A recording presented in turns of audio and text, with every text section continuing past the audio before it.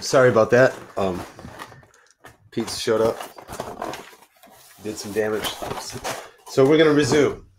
Um, Tiffany, do you have some more information that you'd So I like to just want to finish disclose? up this whole 90-degree thing, Okay. just so that it's very clear that the kind of wave we were talking about, an electromagnetic wave. Right. You have the electric wave on the two-dimensional plane. Then you've got the magnetic wave coming oscillating in, or I mean, going in and out perpendicular Yeah. to the two-dimensional plane. Right. And so that this sort of a wave is called a transverse wave because the E field, which is the electrical field, and the B field, which is the magnetic field, are perpendicular to the propagation direction because it always propagates to the right. And an electromagnetic wave propagates at the speed of light, which is c, and c equals 3 times 10 to the 8 meters per second. It's fast.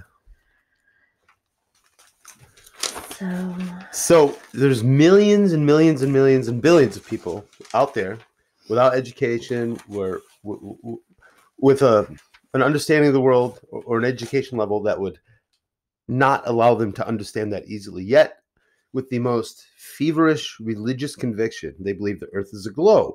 Certainly, that they don't think that because of these exquisitely articulated details that you shared with us. They don't think that because of these, because they probably haven't been exposed to it. What are there any reasons, just as a regular person, that just absolutely convince you in the way that billions of other people on the planet are absolutely convinced that the Earth is a globe, without having to rely on that? Because I confess I don't totally understand those okay, well, I equations. wanted to talk about Maxwell's equations, but okay, on a fundamental level, no, I have no reason really to perceive the Earth as a globe if I had no education, but it's kind of silly because we live in the modern world, so we don't do anything practical. We don't have to do anything for ourselves. So we can just turn on GPS or use some machinery to get to our destinations. And we don't do anything practical where we would be charting out navigational points or. Well, when you go shopping at a mall, and at some basic fundamental level, you're assessing where you're at and the shops you want to go to, and you're navigating how to get there. And you're certainly not consciously using any mathematics, at least most people aren't. They're just using an experiential, natural, observer sort of way to do these simple things. So, and they typically don't let us down. We know how to navigate through a crowd to get to another place. So at what point, like in with regard to like space or time, or at what point do those faculties no longer become reliable guides and tools? At what point do we need to abandon those and then start getting into really difficult physics and abstract mathematical philosophies and equations and all that stuff? Well, Do you think? any There's no definitive answer to that scientific question, of course. endeavors, but if you're just interested, like we never, that's why it's hard for me to explain why the Earth is a globe because it really doesn't come into my day-to-day living. And unlike you, one of the main reasons why I do believe in the flat Earth is because I still rely on those faculties, at least to some degree. In regards to this, I think that it doesn't transition out of practical experience and then into You abstract rely on thinking, what faculties? like sight, sense, sound, assessment of space and how to navigate from one point to another. Right, The and simple sometimes fundamental. that's good enough. Right. And I was just asking you, at what point then do they no longer are they no longer useful, and that in order to actually believe in the globular heliocentric model, do you depart from that and enter the school of affirmation, which is abstract mathematics and abstract physics and philosophical physics and theoretical mathematics and theoretical physics, all that stuff. Well, I guess people that want to possibly make scientific advancements would think that was important, but Well, I agree with I that. raised 6 children myself, so I Well, yeah, we wasn't we out there. raised the same six. Yeah. So I wasn't out there trying to um, prove anything. So, okay. Well, having said that, you know, uh, why would somebody lie about the Earth's shape? Whatever. That's a really great question. And I've been thinking about that movie you made me watch, Dogtooth, which after you've seen it, I totally recommend it to anybody who loves film. And I would totally recommend it to anybody who actually is interested in this topic because it's one of the few. It's obviously not Hollywood. What was it, Greek or it was Eastern European? Who's the director?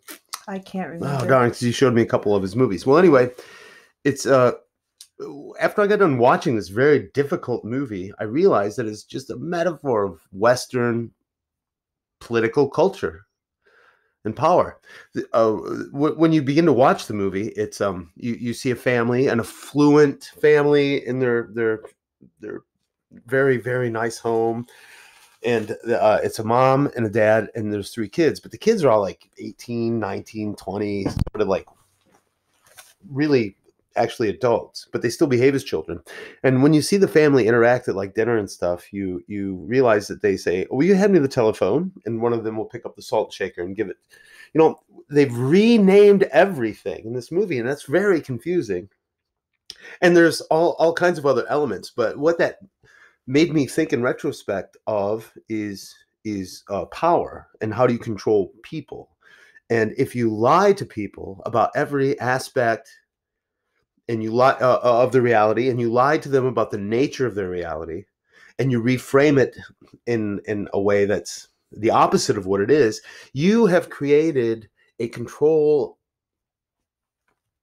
parameter. And then once you've established this control paradigm, really, then you can work and navigate all the details to your advantage in regards to controlling the behavior of the people that you're ruling over or trying to protect or whatever. And I thought that was really interesting. And I don't want to keep talking about that, but that's something that I think that, or at least I like to keep in mind as I go through all this. It seems a lot of times that what we're taught is the very opposite of what actually is, and maybe even just that cognitive dissonance is part of the. I'm sure it's not just a singular strategy. I'm sure it's a multifaceted, elaborate strategy that's been based on all the psychological advancements that have made in the 20th century, albeit due to cruel, inhumane practices and experiments on actual human beings by unscrupulous professors and doctors. But now I digress. So, do you have anything to say about that? Or if you don't, do you have something else to say? Well, I don't really have anything to say about that except for just that can be the danger of labeling or arguing within paradigms or labels, is that there's a lot of baggage that comes with that. So that's Okay. all I would say about that. And then yesterday, I know you mentioned Cologne. Oh, yeah. So I wanted to just talk about that a little bit. You mean like his theory on charged particles? The behavior of charged particles? Because that's what I was trying to get to when I brought his name up. Okay. Yeah. So Coulomb. What I was talking to you about before with my little chart for the electromagnetic wave. I love that chart. That was really well done, by the way. You can thank an Indian school professor for that, because thank you for bringing it to my attention, because I never would have found that on my own. Diagramming it for me. But we understand this due to Maxwell's equations, which are 4 neat equations, and without his equations, it may have taken a year to understand something that we can quickly explain with his equations. And up until Maxwell, we had independent qualities. We had electricity, and then we had magnetism. Electricity was governed by things like Coulomb's law.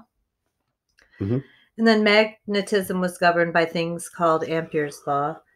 But then we got Faraday's law, which started to tie these two together. But it wasn't until Maxwell came along and combined all those things into one quantity that we ended up knowing light itself is made up of electromagnetic waves. So folks know a lot about Or light, about photonic particles. electricity or magnetism, but they didn't know light itself was an electromagnetic wave. So we've actually come a long way in our understanding since Coulomb, because I know you put a lot of stock into less. Well, no. The reason I brought Coulomb up was because as Newton, he was an alchemist, he was a physicist, he's a mathematician, he's all kinds of stuff, right? So as he was struggling in his lovely chateau, being commissioned during the 7 years he was there, meant and charged with the task of coming up with a mathematical proof of the existence of the theory of gravity, that as he was making observations and stuff, he was a genius, obviously. Maybe he stumbled across what Coulomb stumbled across like 100 years later, 150 years later, or whatever. And maybe when he saw how the charged particles behave, that gave him a eureka moment to just translate that microscopic observation into a macroscopic observation, and that because of the truth in the microscopic observations of the behavior of charged particles, that maybe he just translated that into gravity and thought, yes, because this works awesomely. And so he's not really accredited with coming up with a formula for charged particles, because this is just total what do you call that when you guessing about something? Oh, conjecture. It's just total conjecture on my part.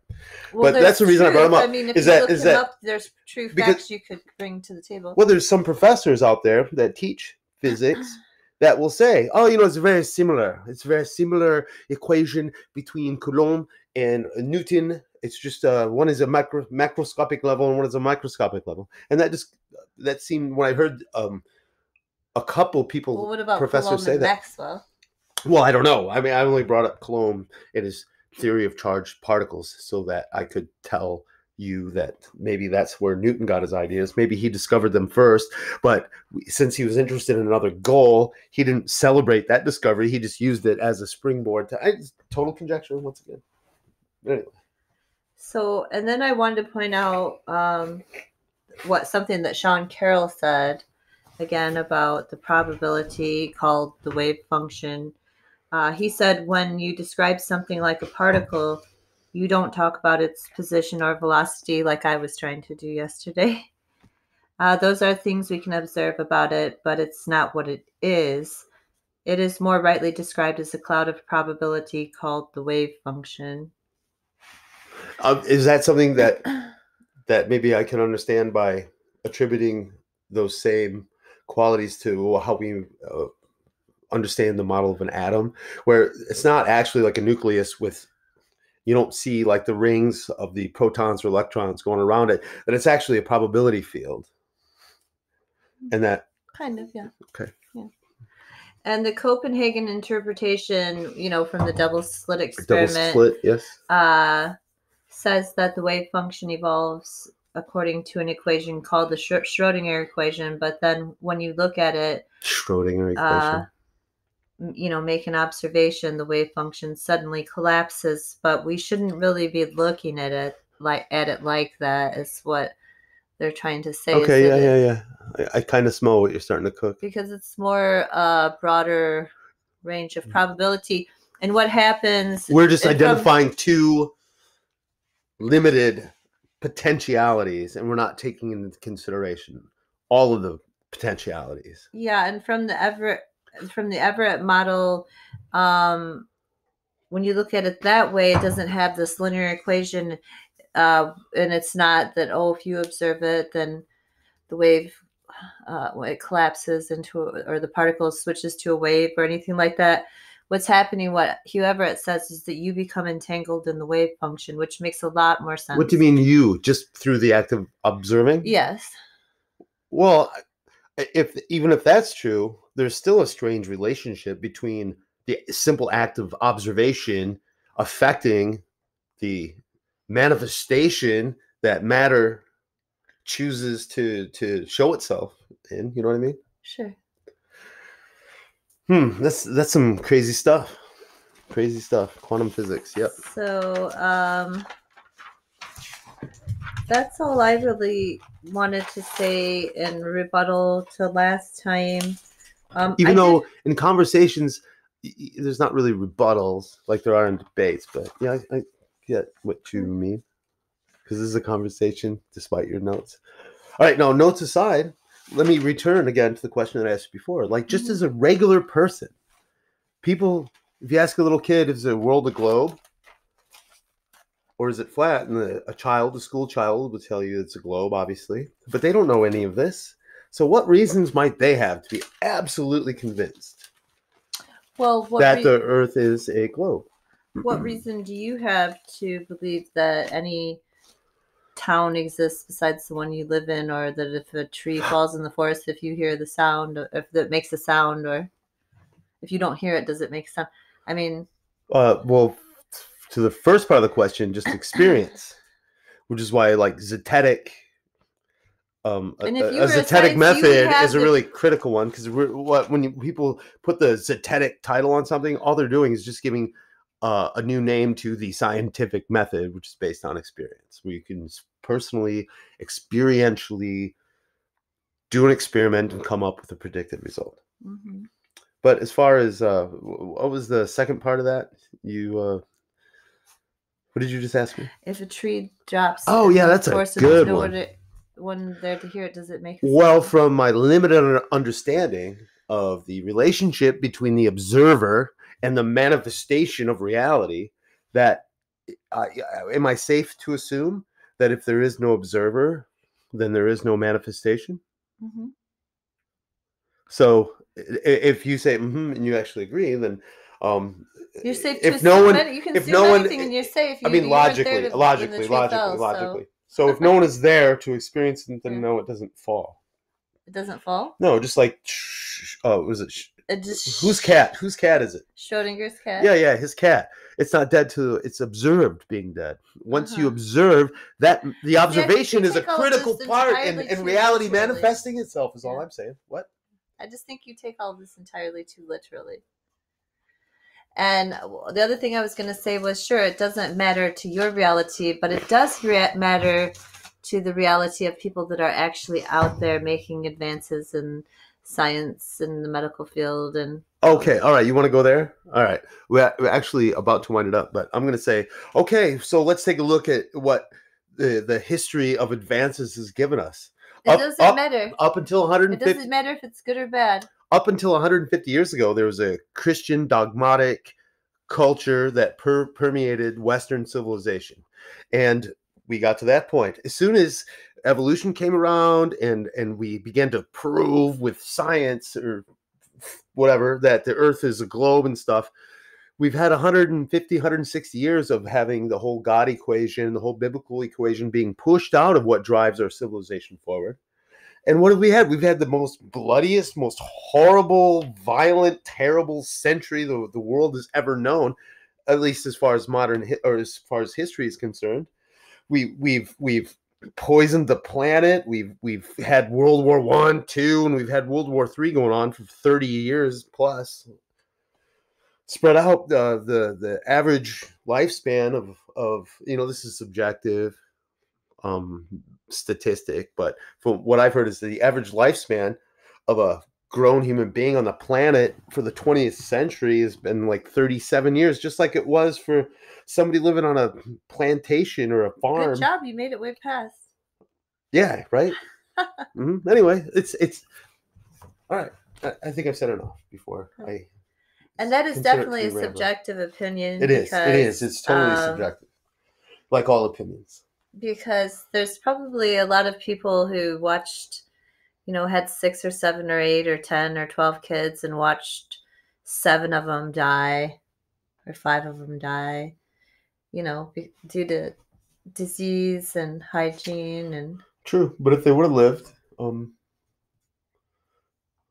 but they didn't. Oh, no, no, no. What I'm not saying is there's a difference between the experiences of suffering and the hardships of humankind. What I'm saying is that because of technology, the way that we could expand that to more people with more devastation and more impact and more power has that's what I'm putting emphasis I know, on. but I'm not saying I'd rather live on with an outhouse and no penicillin. I was gonna say I do find it ironic that you say this in the position of privilege that you currently exist Oh in. man, all right. That's very ironic.